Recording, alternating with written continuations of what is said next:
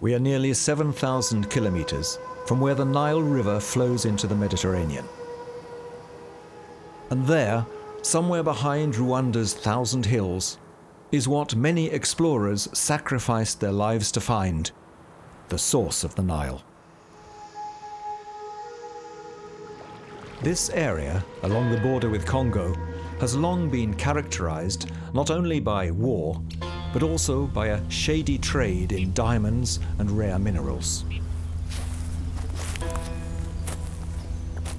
Therefore, I was escorted by the local police chief and soldiers of the Rwandan army on my way through the jungle to find where the Nile rises.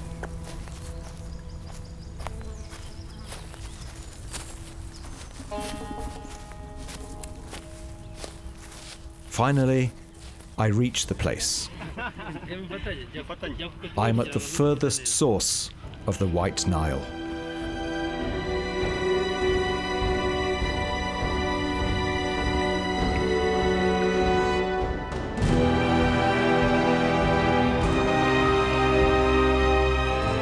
The Nile has been controlled by pharaohs, Roman emperors and Turkish sultans, Napoleon, and the British Empire from Queen Victoria to Winston Churchill. Now it binds 11 countries even closer together in a common destiny they cannot escape. They must apportion the waters of the river they share.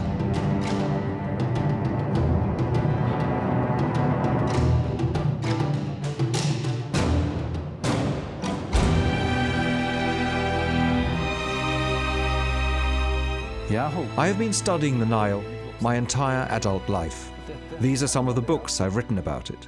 My life story, in fact, confirms the age-old saying: he who has drunk from the Nile will always return.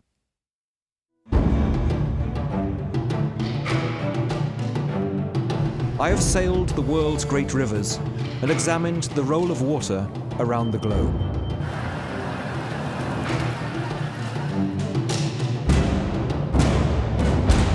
But no river is more legendary and controversial than the Nile.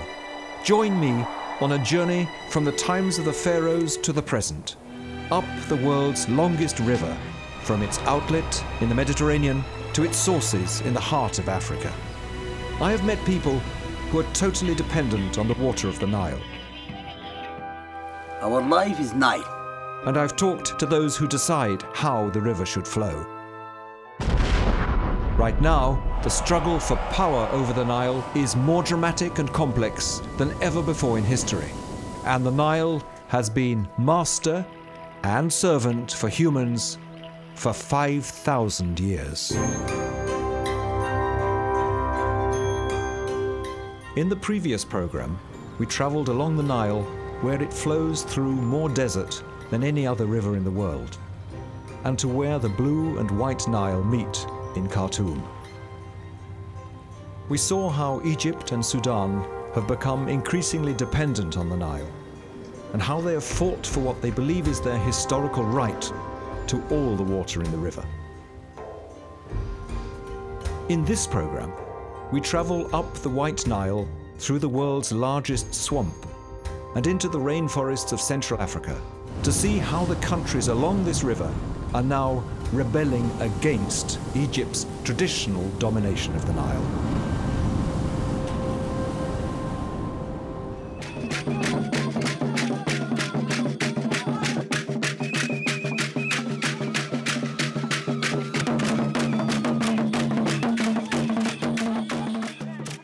I will declare the independence of Southern Sudan.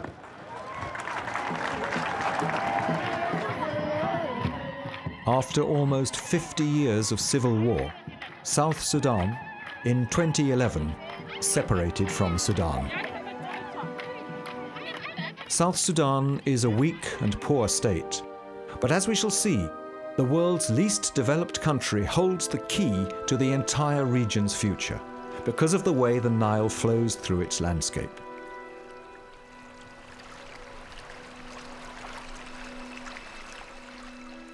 Anne Ito was one of the Revolt movement's leaders for many years. I meet her when the excitement of independence is running high, and she asks me if I want to hear the new national anthem.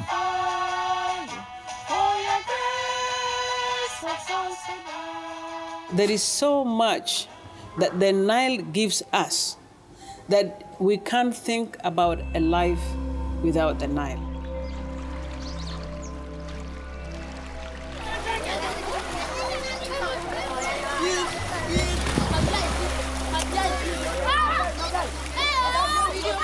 I think if you talk to any ethnic group, even if they live very far away from the Nile, they'll have a story about the Nile.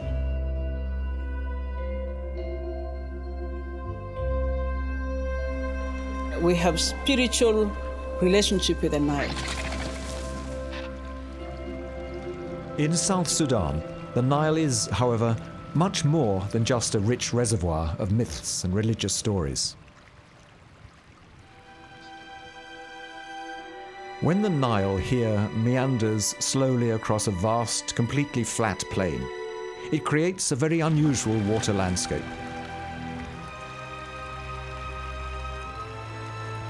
A landscape that has determined what types of societies could develop and the area's geopolitical position. When the river overflows its banks in the rainy season, it forms a wetland area larger than the Benelux countries combined, and here live millions of people. For long periods, transport on the river has been blocked by floating plant debris. 2,000 years ago, this stopped Roman soldiers in search of the Nile sources.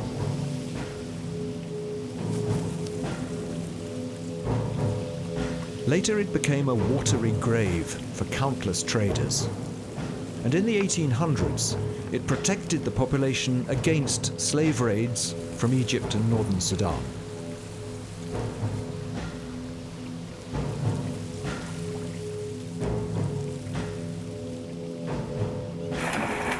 The Arabs called this part of the White Nile El Sud, or the Barrier.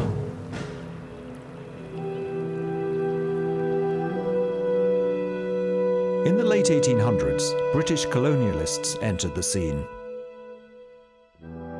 They used dynamite to blast their way through the barriers, not looking for gold or cheap raw materials, like regular imperialists might be expected to do, but looking for more water for the cotton fields in Egypt. The British knew that the White Nile lost over half of its water on its way through the swamps. Therefore, they came up with one of the most revolutionary ideas of their time. Here in southern Sudan, in the swamps, they would dig an artificial river nearly 400 kilometers long.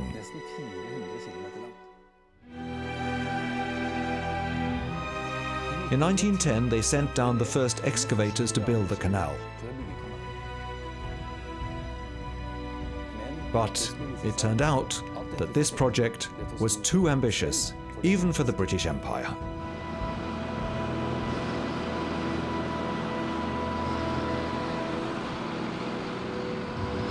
But this dream of increasing the flow of water to the Nile in Egypt did not die with the empire.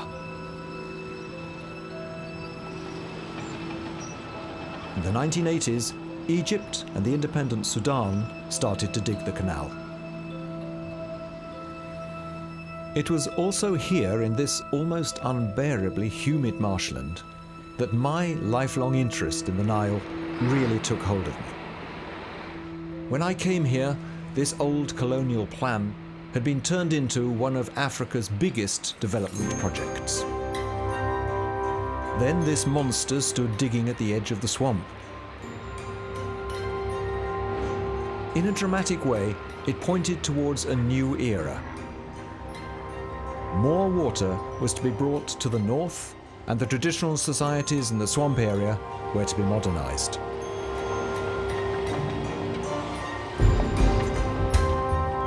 The leader of the project proudly told me that they were creating a new river the size of the Seine in the heart of Africa.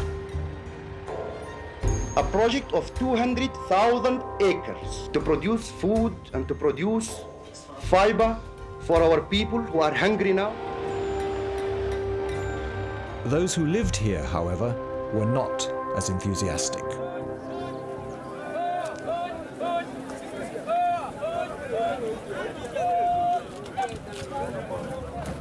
Shortly after the civil war in Sudan again broke out, one of the first moves of the rebels was to kidnap and kill several canal workers. The development project I had come here to study had become a weapon of war. The guerrillas wanted to stop their enemy in the north getting extra water.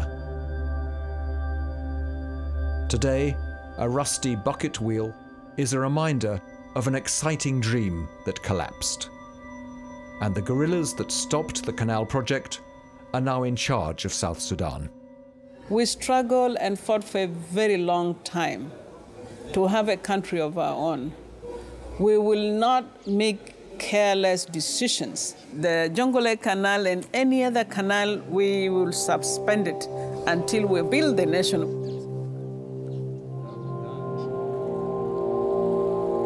But the desert countries in the north, Sudan and Egypt, are impatient. They want the water in South Sudan immediately. There is a lot of water wasted every year in the south. Come up to 42 billion cubic meters of water lost. The construction of these canals will reclaim some of this water. The Jonglei Canal is a must for the future of Egypt and a must also for the other countries of the Nile Basin to share of the Nile water. The battle over the future of the swamp will be of crucial importance for Egypt, Sudan, and South Sudan. Yes, in future we'll consider the rehabilitation of the Jonglei Canal, but it will be after we have done very serious studies. Many people fear that the canal will have negative consequences for the people who live here.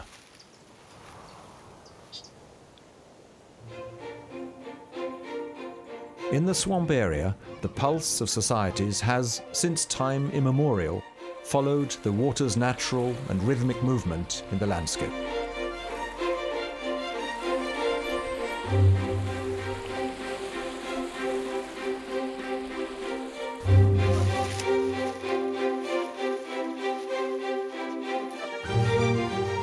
Millions of people live in symbiosis with the river's water. When the flood comes every year, the semi-nomadic people must migrate with their herds to distant hills where the water will not reach them.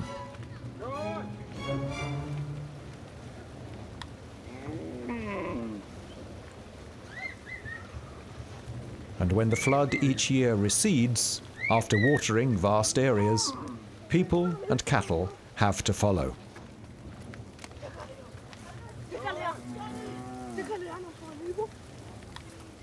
In the long, dry season, when it does not rain at all, these communities are forced to live on the banks of the Nile.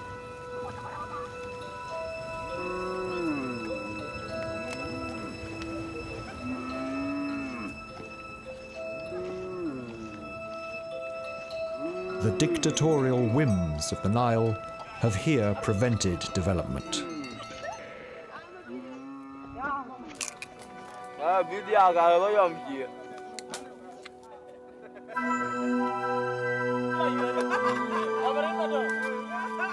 If the swamp is drained and canals are dug out, the ancient way of life will come under pressure.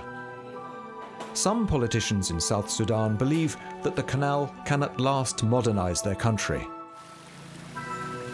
while others fear for the future of traditional communities.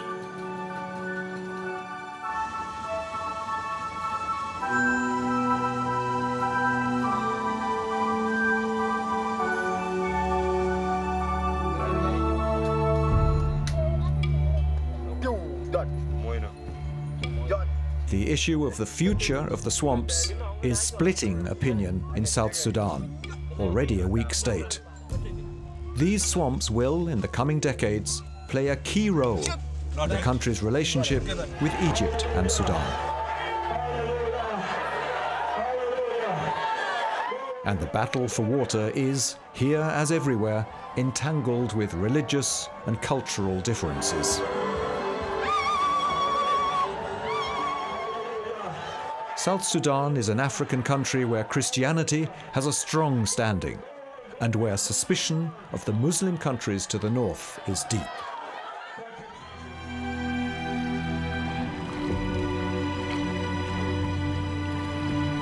It is this young and exceptionally thinly populated state that will now decide whether the old British dream of draining the swamp to provide more water for the desert countries of the north will be put into effect. For Egypt, the Nile is life. They will do everything possible to get a drop of water.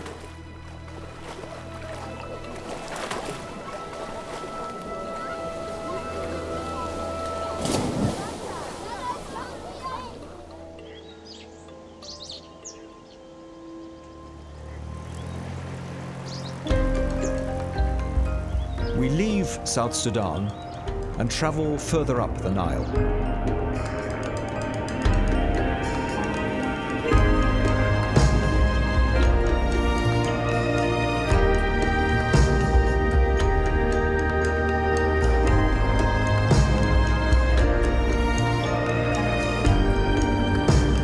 We will see what it involves when more upstream countries look to the White Nile as the powerhouse in their drive for modernization.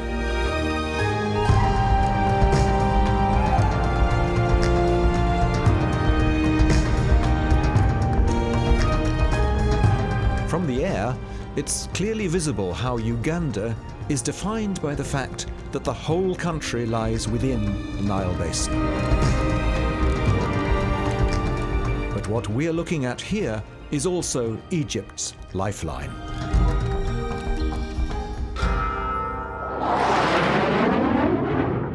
Uganda is therefore preparing for possible conflict over how the river should be utilized. In 2010, Uganda bought 6 new fighter aircraft. Ugandan newspapers wrote that they needed the planes in order to be prepared should there be war with Egypt over the Nile. We are therefore completing our capacity building so that there is durable security against all threats of a military nature. Although Uganda is located all of 3,000 kilometers south of Cairo, Egypt has had the power of veto over how Uganda exploits the river.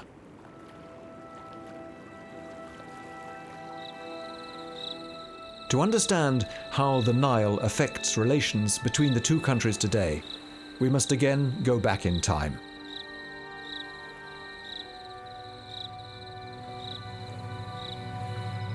It was in this part of Central Africa that European explorers traveled in the 19th century, seeking the answer to the greatest geographical mystery of their time. Where was the source of the Nile? These explorers were the forerunners of a European race up the river and of the colonization of Africa.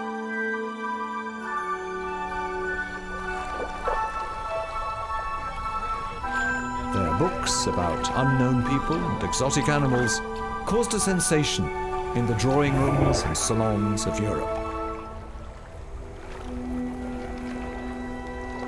This stretch along the river is called Para in the local language, or hippo home.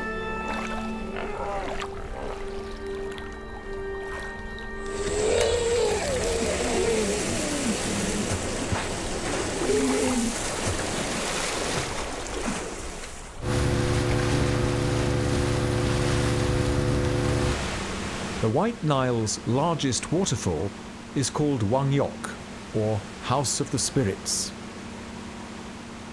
This waterfall has been an ancient center of occult rituals. And for Uganda's dictator, Idi Amin, it was a suitable place to throw his opponents to the crocodiles. It was also to this waterfall that the then colonial secretary and later British Prime Minister Winston Churchill came over 100 years ago. Here stood the young Winston Churchill in the early 1900s and predicted that hydropower would make Uganda the powerhouse of East Africa. He envisioned factories and warehouses along the many waterfalls in the country. Had Churchill's ideas been realized in the early 20th century, Africa's recent history would have been very different. It soon turned out, however, that the British government and the British who controlled Egypt had very different visions for the river.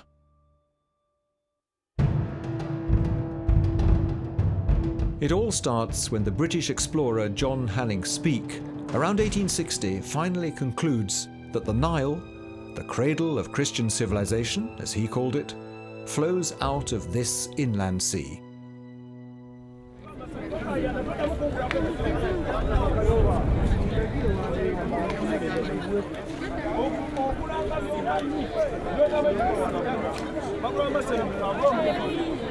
This new knowledge about the geography of the Nile seals the fate of those who live here.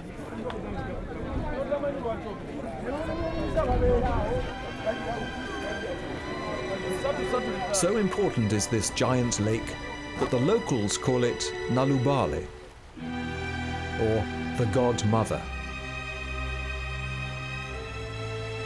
British explorers baptized the Nile Lake after their godmother in London and call it Lake Victoria.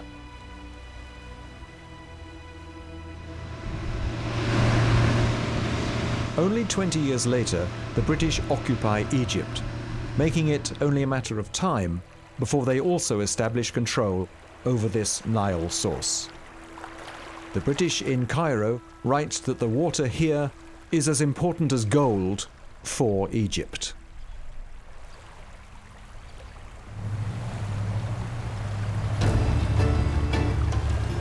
I'm heading for one of the most important sites in the history of colonialism, where the White Nile flows out of Lake Victoria.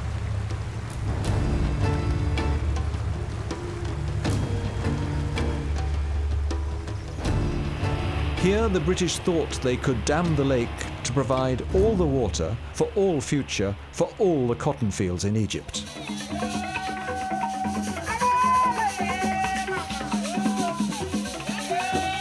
Local people who here sing songs eulogizing the Nile became pawns in this imperial river strategy.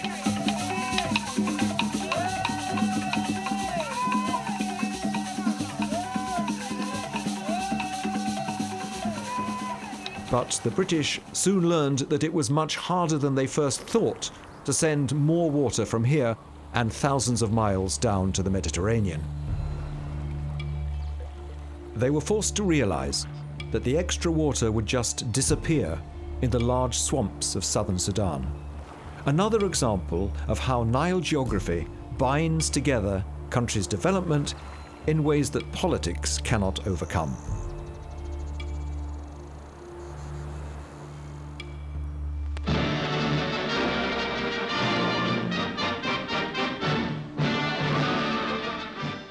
In the 1950s, the young British monarch, Queen Elizabeth II, comes to the shores of the lake. It came a breathtaking moment in African history when Her Majesty temporarily stopped the flow of the River Nile.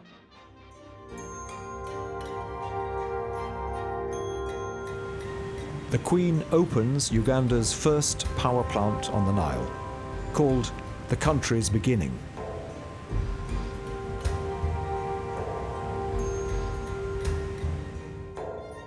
Relations with Egypt were now so bad, and the international demand that colonial powers had to do much more to develop their colonies so strong, that London, for the first time, set out to exploit the Nile in Uganda for the good of Uganda.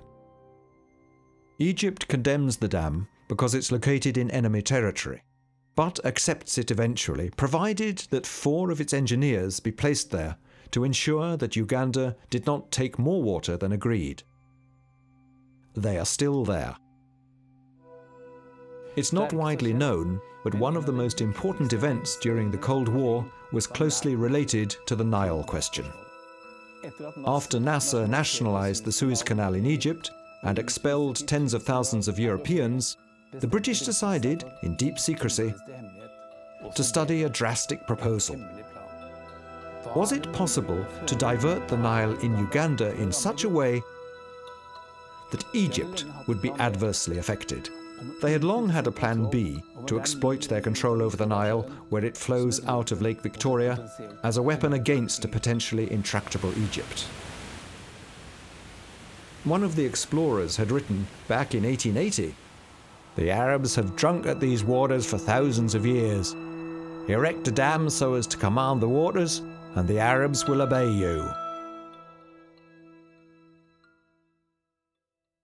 However, when London found out that the Nile was not as effective a weapon as they had hoped, they instead resorted to a conventional war against Egypt.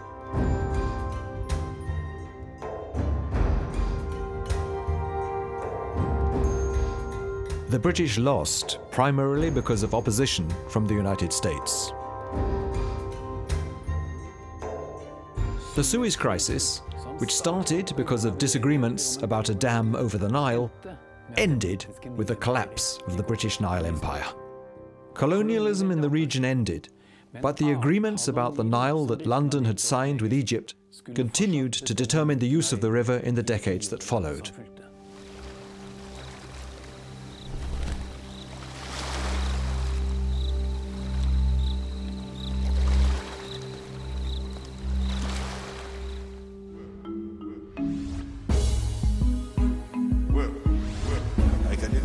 This is the 2011 election campaign, and President Museveni was, as the first leader of Uganda, very clear about the Nile. It was to be the engine driving his country's development.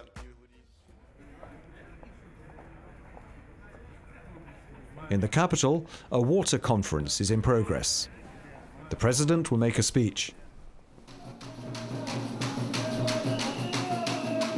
He ridicules the British argument that Uganda had no demand for Nile water. You people have got rain. This is why the British say, you people in the tropics, you have got rainwater, so you don't need the river water. Of course, we have now rejected this. Although it rains a lot in Uganda, parts of the country experience recurrent droughts. The President has therefore proposed to canalize water from the Nile out to the dry areas in the northeast, where the Karamojong people live. Egypt stopped this project, referring, as always, to the agreement they had signed with the British in 1929.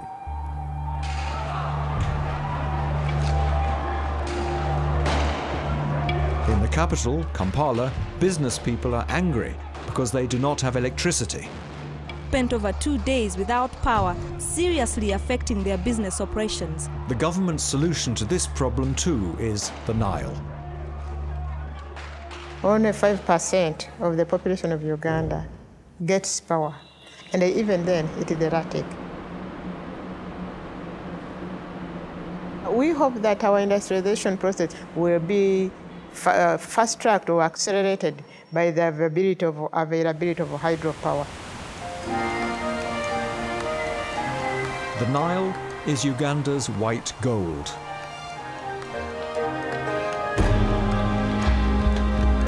Everywhere in the green, lush landscape, water is flowing full of energy.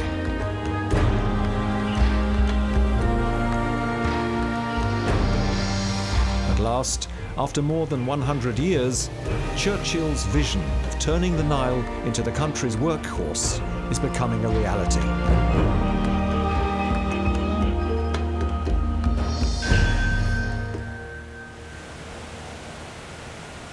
But here too, it is easy to see that modernization always has its price.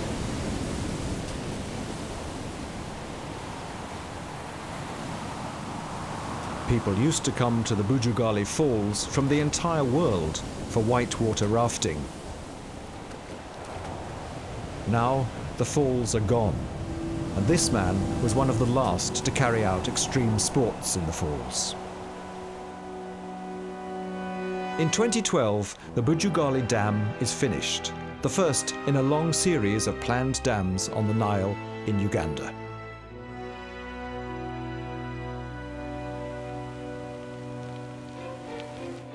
The Nile plays an even larger part in the country's plans.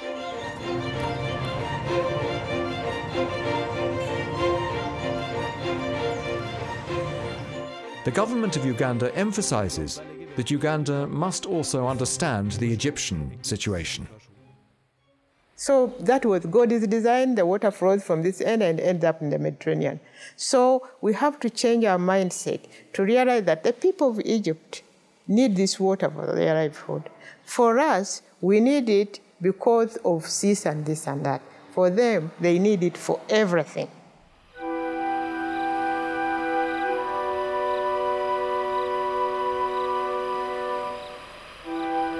Lake Victoria is known for its special mayflies.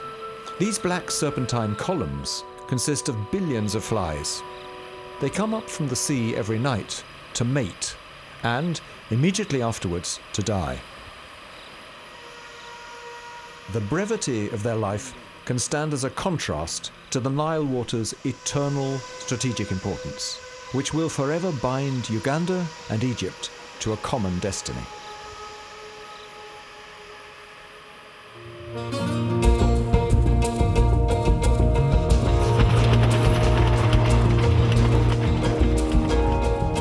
One of the world's truly classical train journeys runs from the Indian Ocean over the Kenyan highlands and down to Lake Victoria. I'm taking a train that exists because of the Nile quest, and we shall see how it helped to create the country now called Kenya.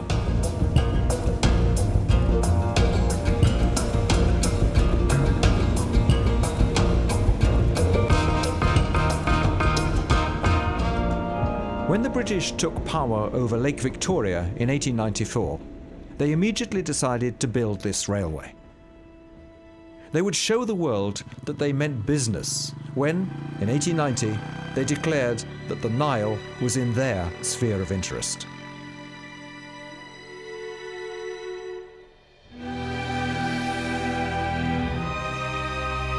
In order to build the railway, they brought tens of thousands of workers from India. When the railway was completed, the Indians stayed on.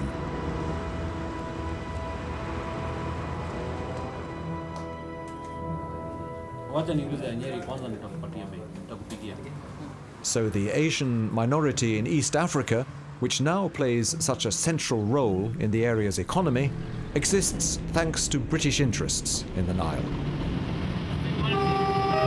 It was also this railway that turned Kenya into the only British settler colony in Africa. London lured white settlers to this area in order to increase production and transportation of goods, which again should finance the operation of the railway they had built. But not even the white settlers in Kenya were allowed to use any of the waters of the Nile.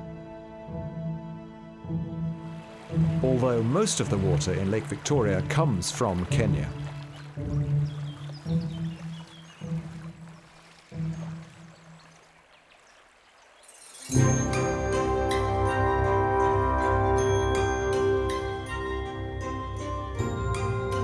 The capital, Nairobi, originally founded as a construction center for the railway, is currently East Africa's economic hub.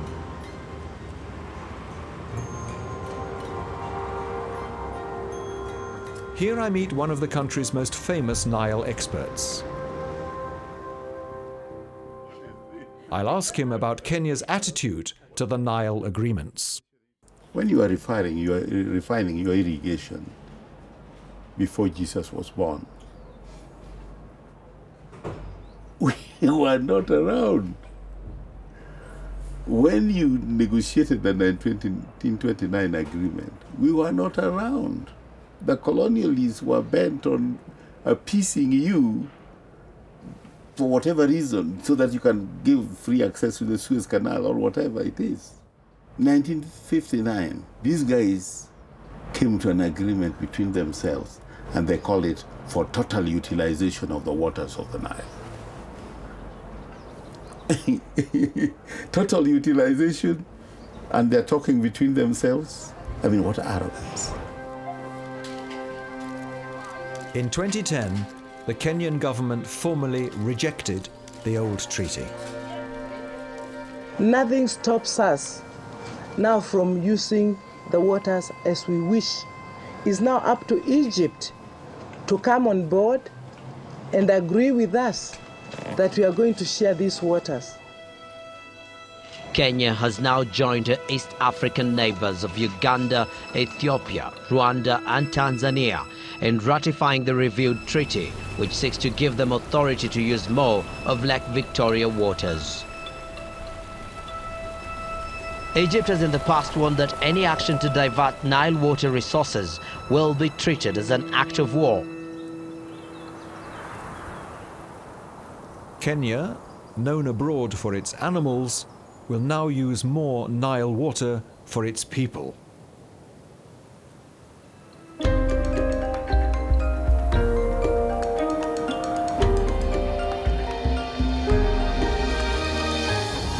I look out over Masai Mara, one of the world's most amazing wildlife sanctuaries. Animal life here is also part of the big story about the importance of the Nile.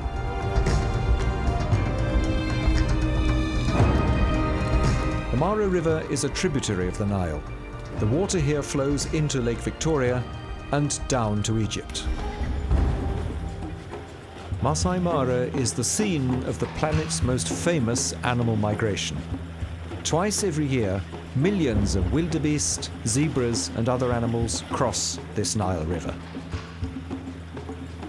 They must follow the rain over the plains, although many will die in pursuit of water and pasture. But this animal migration is now under threat, say many people, because the river is changing. So even the wildebeest, they recognize, what the hell is happening, because, the Mara is no longer the Mara.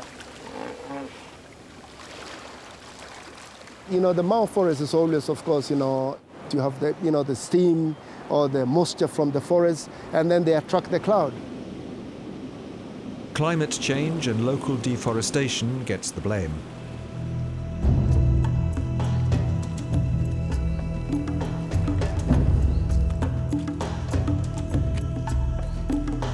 Kenya campaigns for tree planting.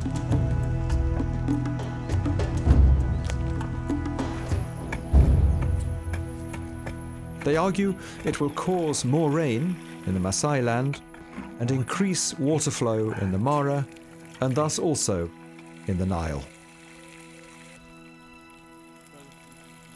Fear of future climate change is an overriding uncertainty in the Nile basin. It will encourage cooperation and more effective ways to use the water, but it will also accentuate the quest for enough water. The uncertainty about how much water the Nile will carry links in new ways these wide plains of East Africa to Egypt's future.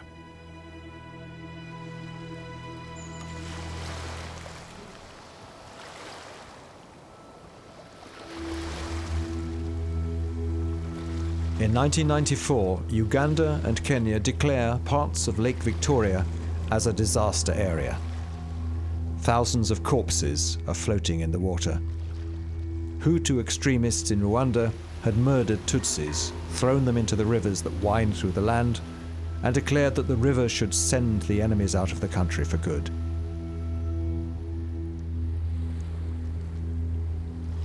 When the carnage was stopped, it was a turning point in the history of Rwanda, and the country could now also seriously engage in the contest on the future use of the Nile.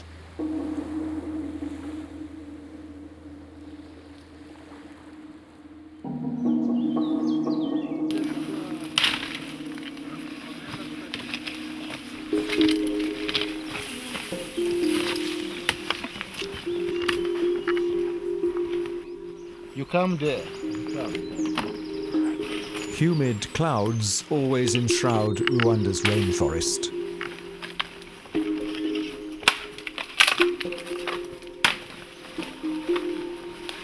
I'm on my way to see some of the world's few surviving mountain gorillas.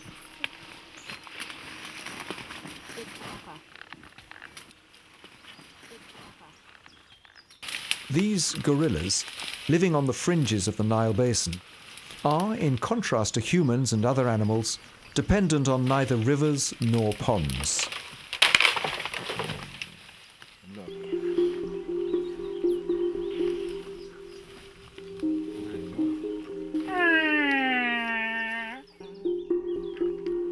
They get all the water they need by eating the plants around them.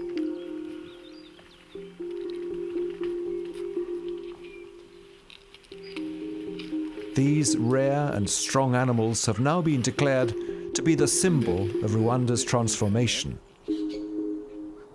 The country is aiming to become the African gorilla.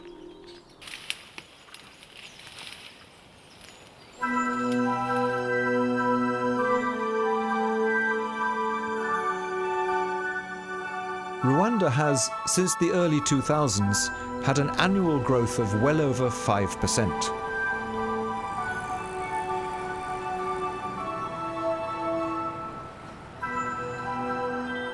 The country has an upper speed limit of 60 kilometers per hour on all roads to reduce traffic injuries.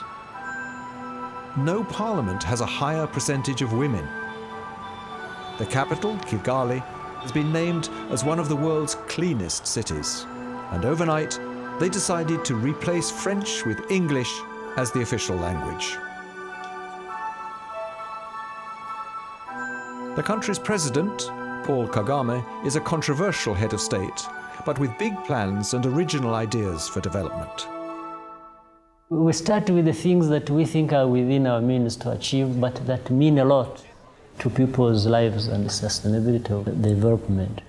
He emphasized that Rwanda would follow its own path. It comes with that commitment to say, what can we do? We do not have to wait for donors to pay for or to tell us to ban plastic bags. Rwanda was the first country in the world to adopt such a ban, an illustration of its leaders' self-awareness and ability to build Rwanda as a brand. The city will focus on creating new jobs and businesses. Kigali, the capital, will be a business center, and this is the vision.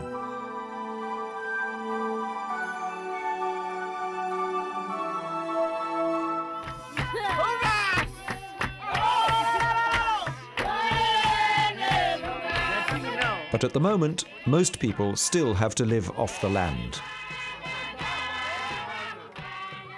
In 2050, there will be 1,000 people per square kilometre here.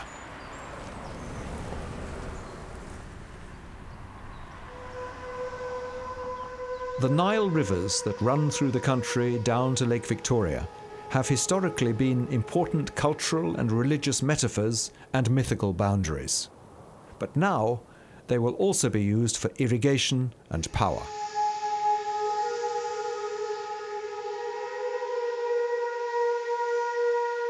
Some countries rely on this water more than others, or are thinking about it more than others.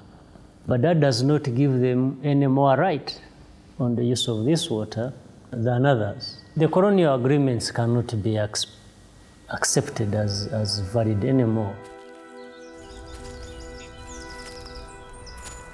On the way to the source of the Nile, deep in the Rwandan jungle, the soldiers' pride in the source being in their country convinces me that its new discovery has reinforced Rwanda's self-awareness as a Nile state. The source is not particularly remarkable, but that is precisely what makes it so symbolic. It emphasizes how the Nile is created by thousands upon thousands of such small streams. This links Rwanda with what will soon be 500 million people in 10 countries, interlocked in a complex struggle over how the water in the river is to be exploited. So here are the humble beginnings of one of the many brooks and streams that create the river, which has lain behind the rise and fall of Egyptian dynasties, which has triggered wars of colonization and conquest, and which keeps millions upon millions of people alive every day, and which is now a part of Rwanda's plans for the future.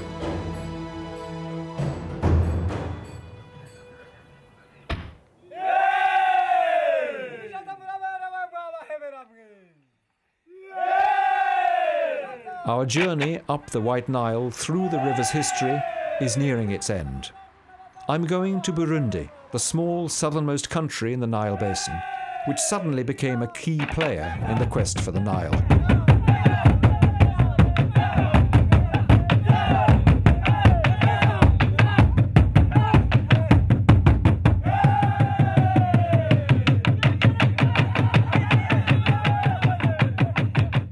President Nkurunziza brought stability to the country after he prevailed in a bloody civil war. The president is a practicing Christian and also has his own football team called Hallelujah Football Club. The president's team is today playing a team from Rwanda in a friendly. Rwandan President Kagame is happy just to watch, but the president of Burundi is an active football player.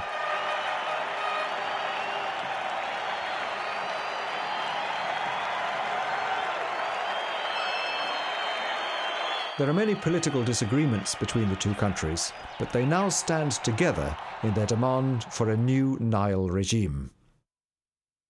Bon, nous pouvons dire que le Nil est d'une importance capitale de par l'histoire, mais aussi de l'environnement, et sans oublier donc les autres facilités connexes avec les autres pays de la région.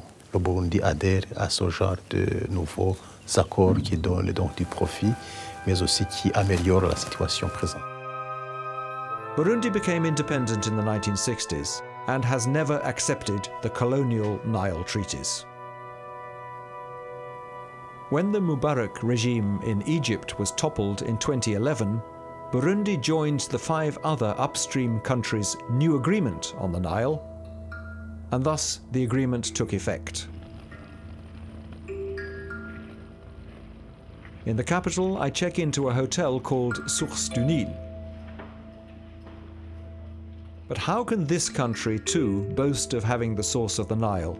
And what does that mean for the contemporary Nile quest?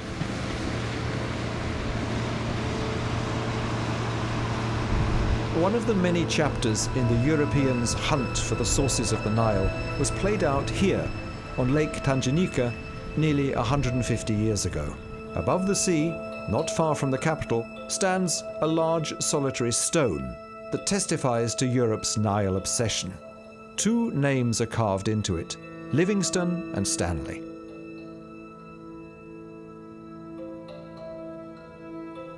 The journalist Henry Morton Stanley crossed Africa on foot, found the missionary David Livingstone, who had been missing for years, stretched out his hand and greeted him with the world-famous words, "Dr. Livingstone, I presume."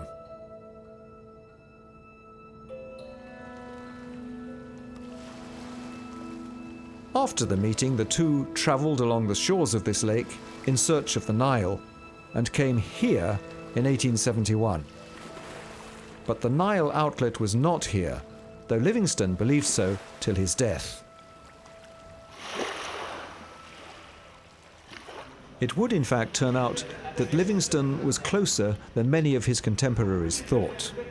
At the university in Bujumbura, I give a lecture on Nile history, and here I meet the country's water minister. Le Nil nous permet de communiquer avec le monde méditerranéen. Donc c'est comme un cordon ombilical qui relie le Burundi à la Méditerranée.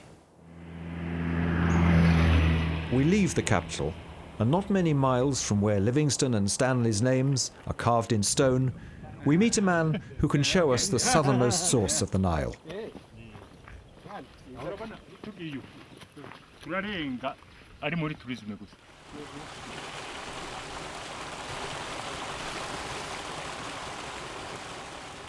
On the ridge above the spring and overlooking the Congo, a mini replica of the pyramids in Egypt was erected in the 1930s.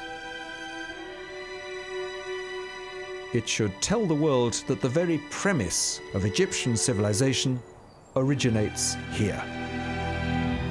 Now it's a monument to a mindset of the past. The small Nile country Burundi helped to overturn the old Nile regime, and the pyramid is now primarily a reminder of the era, lasting several thousands of years, when the Nile was, and was perceived as, Egypt's river.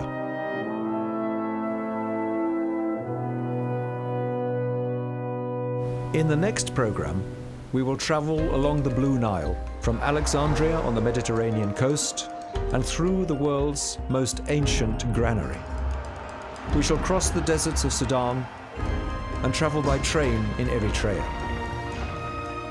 Finally, I fly up the Blue Nile, which is now at the center of unparalleled development on the Nile. This is the construction site of the Grand Ethiopian Renaissance Dam.